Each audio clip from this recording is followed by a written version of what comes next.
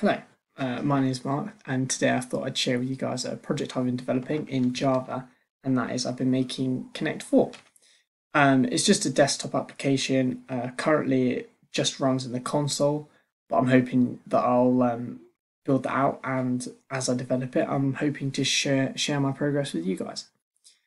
So the methodology of the program is that we have a global game board variable, and that is a 2D array which represents all of the spaces in a normal Connect 4 board.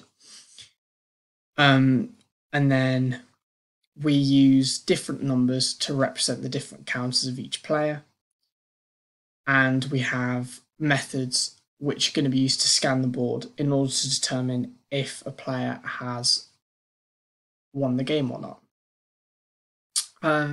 In this video, I thought I'd go over a few of the first methods and kind of like setting up the game and what happens when the program is first loaded. So the first things you'll notice is the scanner and the random class from the Java utils library. The reason we have those in is the random class is going to be used to determine at the start of the game which player is going to go first, and the scanner class is going to be used to get input from the user via the console. So we'll put up a prompt to say where would you like to place your counter, and then the user will enter a numerical value and it will represent a slot on the board, and then from there the program will determine whether or not that slot's viable and place the counter, etc. So as I previously mentioned, this is the game board here. I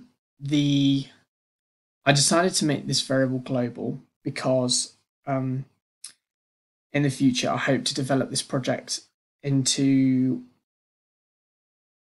I don't know, what would you call it?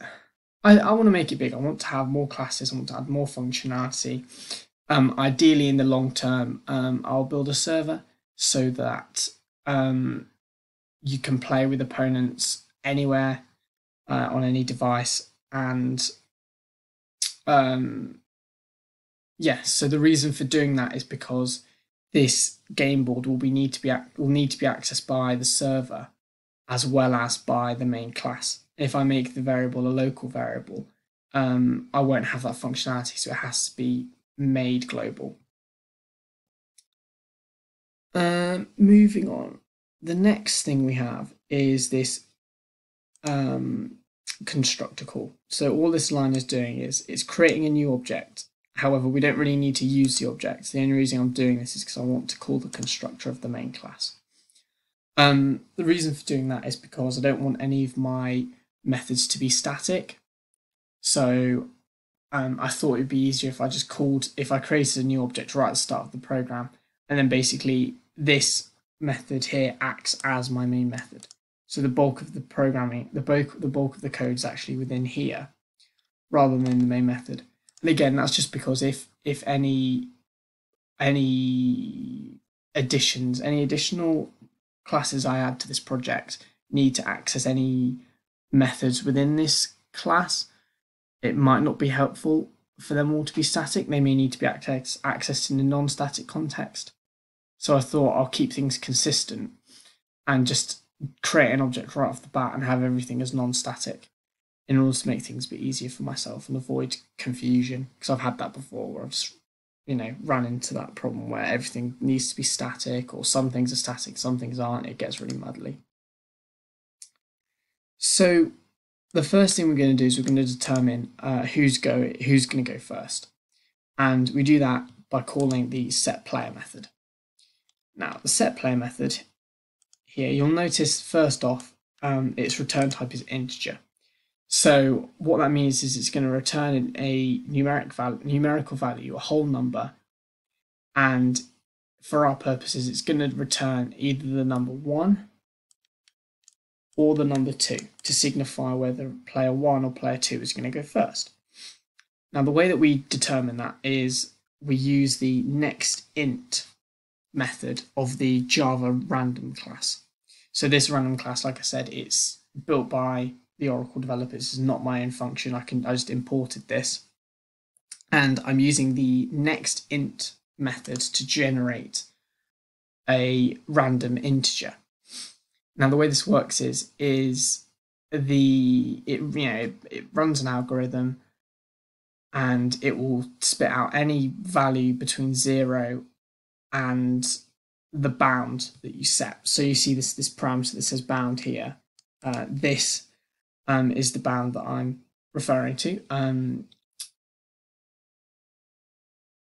I going to word this? So the method works by it will pick a random number within the given range of 0 up to the bound, but it won't include the actual bound itself. So in this instance, the method will only return the values 0 and 1. It won't return 2. And that's quite handy since there's only 2 players. So say it did include the bound, say it could return the value 2, I would simply just type in the value 1. So that, again, in this case, we only want one of 2 outcomes. There aren't any other options. You can't have a player 3.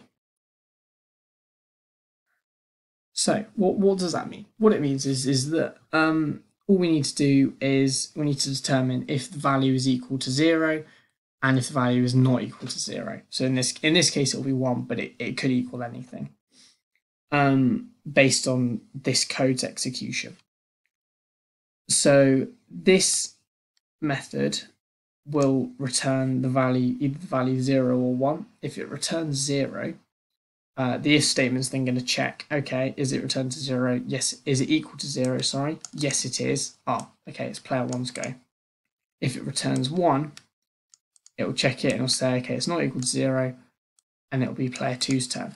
If for some reason it spat out the number 4, it would still say it's player 2's turn. If it returned any value other than 0, it would say it's player 2's turn. But since we've limited the number of possible values it could be, that isn't an issue. Finally, we just simply return this value so that we can, so we've actually got what we wanted out of the method. So that's that one done. The next thing we have is we have this Boolean, which it ties to this loop. So what the loop's doing is the loop's going to contain sort of what I'd call the game state. So that means all of the code which needs to be run in order for the game to work is held within this loop. And as a result, what keeps the loop going is the Boolean statement. The Boolean variable, sorry. So as long as the Boolean remains true, the loop will continue to run, and as long as the loop continues to run, the game will continue to be playable. So you can continue to make moves. You can continue to place counters as long as the loop runs, and the loop runs as long as the game continues variable is equal to true. The only things that will make the variable equal to false. Oh, I'm gonna sneeze. I'm not going to sneeze. Oh my god, I'm trying so hard not to sneeze. Whew. Okay, I'm fine. So yeah, the only thing that's going to make the variable return false is if connect 4 is achieved, or if the game board is full.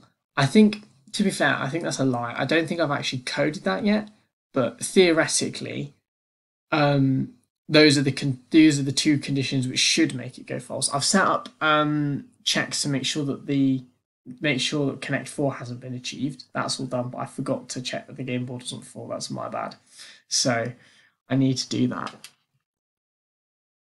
And yeah, I think I'll have a little break, split this up a little bit because this video is getting a little bit long. So the next video will be discussing actually the logic of the game. It's fairly simple. Like I said, it's just determine where the player wants to move to. There's a little bit of validation because we've got to make sure that that move is a valid move, that they can actually go there.